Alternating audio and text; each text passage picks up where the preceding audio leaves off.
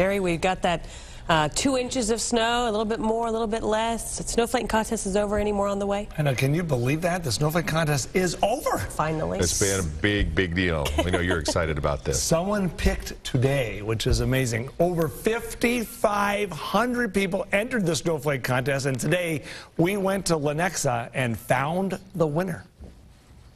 We're down to the final 4 contestants in our Snowflake contest. LaToya Frazier picked Monday.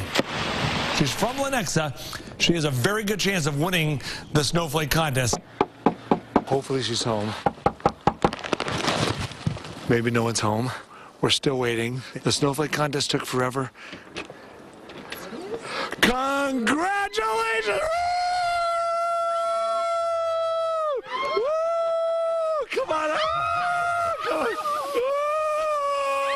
Well, congratulations. Thank you. LaToya, thank you. Yes. you are the winner. It was a long Snowflake contest. Tell us what you thought of the Snowflake contest and what was going on. I said this week it's gonna come late. The snow's gonna come late. If it didn't come for Christmas, it's coming in February. So you picked February. I picked February. Why did you pick February the 13th? So I can cuddle with my hubby before Valentine's Day, and he can get all, mushy with me. And wow. Here it is, right here from Eskew's Jewelers. Oh my. Only one person out of over 5,500 picked this day. Yes. Congratulations. Thank you. What we want to know is LaToya, congratulations. She's fantastic. We'll show you who came in second place. We figured that out tonight.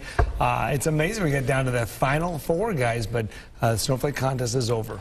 All right. Congratulations, LaToya. When is our next chance of snow? Yeah.